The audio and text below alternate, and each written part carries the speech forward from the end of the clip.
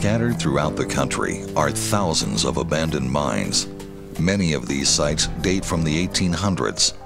Some have been closed and sealed off for public safety. However, many others are still open and can be deadly to an unsuspecting explorer.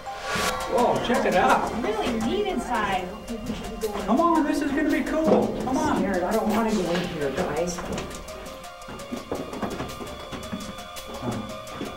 More and more people of all ages and descriptions are venturing out onto lands once rich with mining operations. Today, federal and state agencies are doing their best to protect people from abandoned mine hazards. As the popularity of outdoor recreational activities grows, the number of encounters with abandoned mines and their dangers dramatically increases. I didn't want to be a chicken, so I went in. I've done this a lot. It's no big deal. It looked really inviting. I didn't know it was dangerous. My dad does it, so why not? It's a family thing. We went in. I thought we'd just come right back out. I started going into mines when I was only 10 years old. Big deal. Sometimes you just do stupid things. I couldn't back out now. I had to do it. It was raining, and I thought the mine would be safe. My friends dared me to go into the mine, so that's what I did. I've done this a million times. What could happen? I just went into the mine because I was curious. I didn't know anything bad could happen. There is no excuse. Now, more than ever, you must learn to protect yourself and those you love.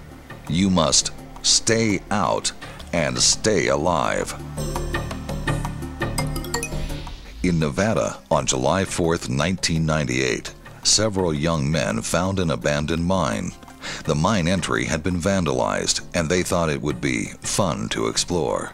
They videotaped their dangerous journey. As you see Briz pointing out, stay alive. It's a good point, but we're not too smart, so we're going to go anyway. This is an unsafe mine. Danger. I do this all the time. Come on.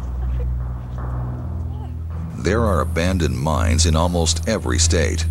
Today, with the increased use of recreational lands, exploring abandoned mines has become a temptation hard to ignore.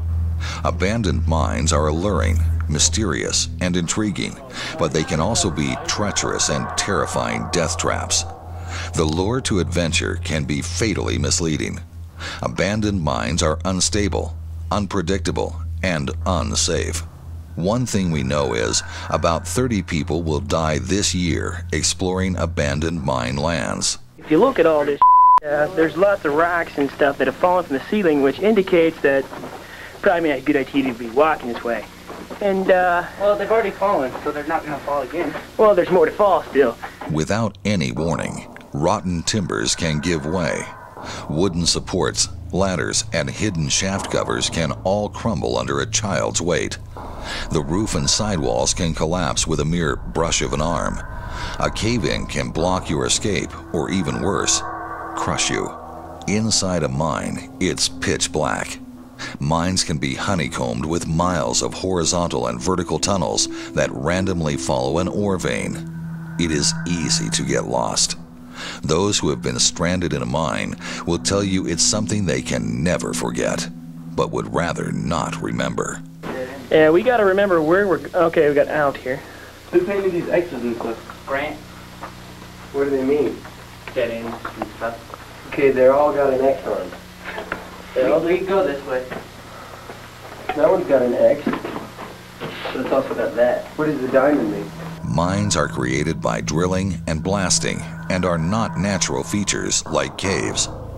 The explosives and blasting caps that were used to create these mines were sometimes left underground. Old explosives and blasting caps are extremely dangerous. They can be set off by simply touching or stepping on them. You may not see them before it's too late. Sometimes when a mine was closed, the mine's operator simply told the workers not to come back to work the next day. The explosive charges workers had set, but hadn't yet exploded, still remain just as they were left. Explosives can also be found near abandoned mines. They were often stored away from the mine's opening, but near the mine operation. Dynamite becomes less and less stable through time, and just moving or touching the dynamite can set it off and kill you or maim you for life. If you do find dynamite or blasting caps, don't touch them. Call the sheriff. Wow, look at this. Ah, dynamite. Don't touch it. Abandoned structures and equipment are hazards. Old equipment can collapse due to decay. Equipment can roll, trapping you or causing serious cuts, broken bones, or even death. Abandoned mines also provide shelter for a variety of animals and insects. This abandoned mine in Utah is a retreat for a black bear and her cubs. Snakes, mountain lions, and bats may use the dark recesses of an abandoned mine. Underground mines can be essential habitat for such animals. You should not disturb them. They could startle you, throw you off balance, causing you to fall or scare you deeper into the mine. Oxygen-deficient air, toxic gases, and explosive gases can build up in mines. This can be fatal. Mines are not caves. Caves have natural ventilation. Don't ever assume that just because you don't feel, taste, or smell gases in an abandoned mine, that they aren't there. You can't smell or taste most toxic gases, but by the time you feel their effects, you may be near death. Where's that go? It goes down. How long way? Ooh, that's not a little. Well, it'd be kind of hard if you slipped and fell. You could catch yourself before you actually fell down there. Not if panic set in and you scream like a little girl. It started as an ordinary day outing in the mountains near Lake City, Colorado. A Texas man, along with his girlfriend and her son, entered an abandoned mine. The man enjoyed doing mine exploration and took pride in the fact that he had been in a number of mines in this area. The man laughed when his girlfriend and her little boy left the mine early. They left the tunnel early in the incident because the little boy was feeling sick. And after the gentleman did not come back out of the tunnel, they re-entered it. The little boy felt sick again, came back out, and she started driving back toward Lake City, flagged down a vehicle and asked that person to report the incident. We sent a crew into the tunnel using air packs with a gas analyzer. The air was unsafe a very short distance into the tunnel. The victim reached a pocket of just insufficient air. In this particular situation, there were not necessarily a level of noxious gas to create death, but there was insufficient oxygen concentration to sustain life. So the victim lost consciousness, passed out. Autopsy results were such he did not have any water in his lungs, even though he was laying face down in the water for an extended period of time. His systems had already shut down before he hit that water. And the hardest part of this whole thing was having to tell her, with the 6-year-old son standing there, that he was no longer alive.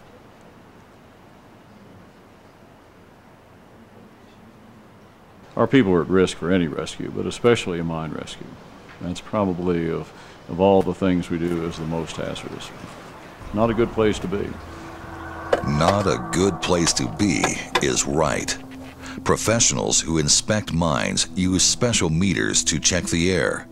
They do this because conditions inside abandoned mines change through time. They can change day to day. They can even change hour to hour. People can also affect the air supply within the mine. Smoke from your campfires can penetrate into the deepest areas in mines, creating an atmosphere void of oxygen. Since abandoned mines are not ventilated, the natural decay of radioactive minerals can result in a buildup of radon. This radiation at extreme or continued low-level exposure can damage your lungs and other organs like your eyes. Hazardous waste may also exist on abandoned mine sites. Open drums or barrels can contain toxic materials. Do not taste or smell what is in them. Mine waste dumps may contain toxic materials which, if inhaled or ingested, can cause cancer. There can also be water in a mine. Water can be contaminated and deep. In the darkness, dust and old timbers can cover the water and make it look like solid ground, but when you step, you could be stepping into a deep pool. Water from abandoned mines can be polluted, which degrades the environment. This affects the local watershed and can even affect your drinking water. In an abandoned mine, you never know what will happen next. They are unstable. Mine shafts are deeper than you think. Some are as deep as a 100-story skyscraper is tall. Imagine falling over 1,000 feet. It can happen if you stand near an old mine shaft. The ground around shafts is often unstable and can easily crumble away, sending you plummeting hundreds of feet to the bottom. Sometimes you won't even see the shaft, so be aware of where you are and what the hazards may be.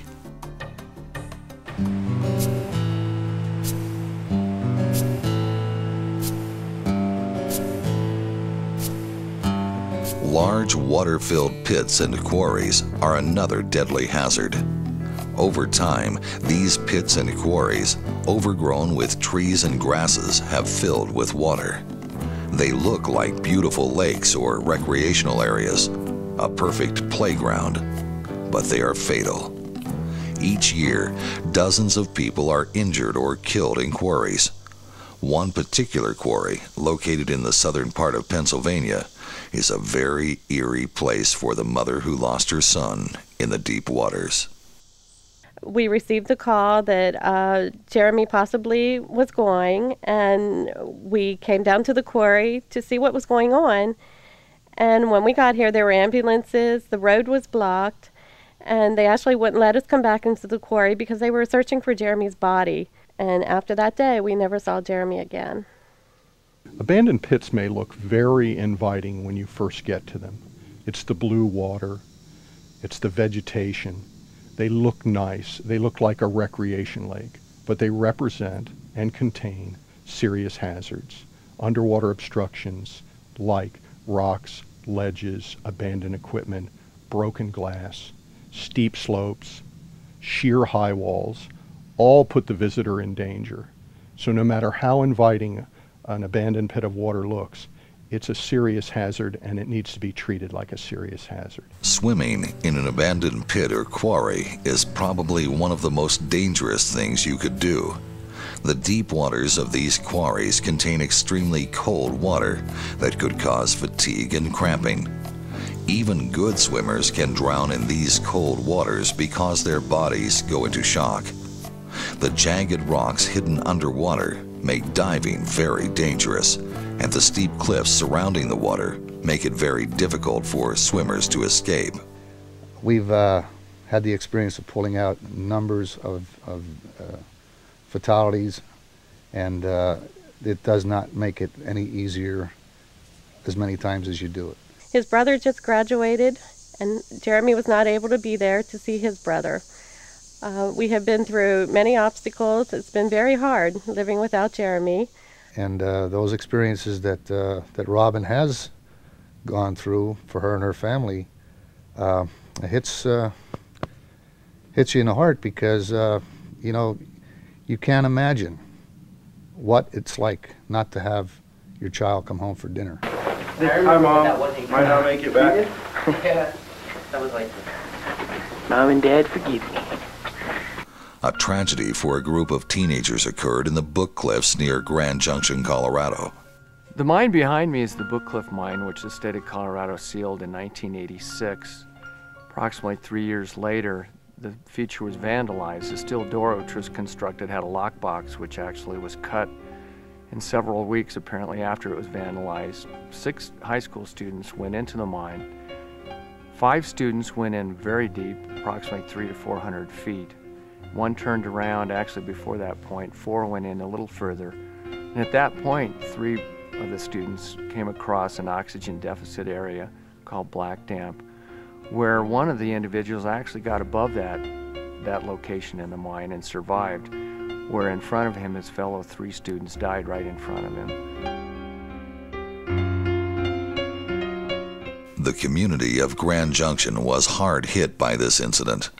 Parents and friends of the victims set up a memorial near the Book Cliffs mine. Stuffed animals, cards, and letters were left, along with a wooden sign. To this day, flowers and cards are still left at the mine opening. Got some pipes. Oh, wow. We have to climb that. Yeah, don't everybody get up. I got You're gonna be the lucky one to fall. Oh, shit. This is going to America's Funniest when somebody falls. That's a good idea. Alrighty. Oh, that's the cable. Don't touch that. I hope the rope's still there. Where did he step? Oh, hey, look at this ladder. I don't think I ever climbed up that. Where? This is down to the main shaft. Wow, so we're climbing down this rope? Yeah. How far down? How are we getting out of it? Climbing up it. I see. Oh, this is exciting. Who's got bad rope climbing skills? I've climbed ropes before. And there's a little ledge you can run on. How far down does it go? All the way down to that ladder. See where it's laying down? Where the hell am I? Like a good 30 feet. Where the hell am I going to hook this f***ing camera? I'll go first. I'll go first. About 600 feet. You don't like to break up. Put it like he's doing it into your mouth. There. This is all like this. Is it off now? No, it's not off. How am I going to get this thing down there? Yeah, but how am I going to get back up? It looks sturdy. How's it not? I don't have a Take good. Give you my belt and strap it on. Oh, Jesus! Adam! Oh, Adam! Oh, Adam! yes. Adam! Oh, God. Oh, God. Somebody help. Adam! The young man fell approximately 65 feet. The thrill of danger became only too real as he laid unconscious in the mine. Hurt and scared, he had to wait several hours in the dark before he was rescued. This young man was lucky. Unfortunately, most people who enter abandoned mines don't come out alive, and their stories are becoming all too commonplace. Part of the problem with abandoned mine lands is that many of the dangers that are on the site aren't readily apparent to the eye. Obviously, steep cliffs, we can all see those. But you have unstable slopes, you have mine openings that may look inviting, but when you go inside, you've got rocks on the roof that can fall, you've got old timbers, and you have hazards that you just can't detect when you stand there and look at them. And I think the thing that people don't realize is you can't outsmart an abandoned mine land's danger. One of the difficulties with mine exploration, I mean, for many people it is intriguing. There's a high level of curiosity.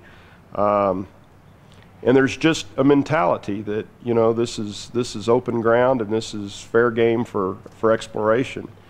The legality of the facts are mines are private property. I mean, it is trespassing to be on the mine property in the first place. And more importantly, very few people have the training or the equipment to be entering into a mine safely. There are inherent risks even if you are well trained and equipped properly. In our area here in western Colorado, there are several well-run mine tour operations which I think can bridge that gap for people that want to see what hard rock mining is about, but do it in a safe, controlled atmosphere. So by all means, don't go spelunking in the mine shafts. There's too much at risk and too high a price to pay. You can do your part by being aware of the dangers. Know your surroundings, and remember that abandoned mines are unstable, unpredictable, and unsafe. It's not worth the risk. Just stay out and stay alive.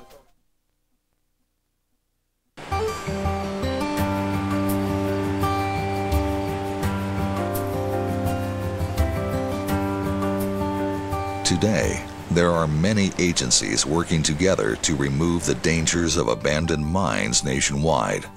By working in partnership, state and federal agencies are able to address the physical safety and environmental hazards these sites pose to the public and the environment. This collaborative effort allows the agencies to stretch their dollars and accomplish more. However, it will still take a long time to safeguard all the hazards found on abandoned mine lands. In the interim, you may be asking yourself how you can help. You can help by warning others of the dangers of abandoned mines and staying out of abandoned mines. Respect private property and do not trespass signs. In addition, when you find a closed mine, do not vandalize the closure. Those mines were closed because they were extremely hazardous. Besides, how would you feel if a person died in a mine because of your vandalism? Also, the money spent refixing a once closed mine means other openings won't be closed. You can also help by reporting abandoned mine openings to your local land managing agency, such as the Bureau of Land Management, Forest Service, National Park Service, State Abandoned Mine Programs, local sheriff, or the Office of Surface Mining.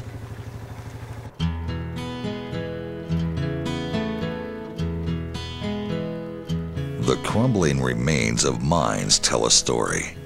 They are a piece of our history, a link to the past. They take us to a time when in the West, historic mining towns were centers of wealth, fashion, and high society. In the East, coal mines were the lifeblood of hundreds of communities. Tales of those who struck it rich in the mountains of the West lured more and more miners to the West in search of precious and base metals. Small mines appeared out of nowhere and were abandoned just as quickly if they proved to be worthless. Coal mines in the East fueled the railroads and the western expansion of miners and others into the frontier. When these mines were abandoned, there were no reclamation laws. It was common practice to leave the mining operation intact and just walk away. Not until January 1st, 1981, were there regulations requiring the reclamation of mining operations on public lands. Most state reclamation laws were adopted in the middle to late 1970s. Mining continues to be an integral part of the world's economy. Mining provides the raw materials used to make the things we use every day. The house you live in, the bicycle you ride, the television you watch, the compact disc you listen to, and the computer you use would not exist without mined materials. Cars, medicine, refrigerators, washers all require materials that are mined. When you think about it, most things you use every day exist because of mining. Modern reclamation laws assure that current and future mines will be reclaimed. However, the mines abandoned prior to these laws remain unstable, unpredictable, and unsafe. So please, stay out and stay alive.